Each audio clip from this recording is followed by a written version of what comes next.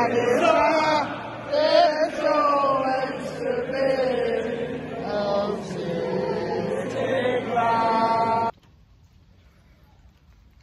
guys, what's going on? It's Talk Forest TV, back again with the match focus. It is Forest v Derby at the City Ground on Friday, 4-3 kick-off. Going into it quite positive news actually. I think if we weren't first winning on Saturday and playing so well against Rotherham last night, really should have scored. I think I would have gone into it a little bit worried, but quite happy with Forest. I do feel like that if we can pick it up and actually score more goals, I feel like then we could do it, beat the Sheep. But obviously the last 3 games between Forest and Derby has finished 1-0, so it will be interesting. So I'd like to say thank you and goodbye.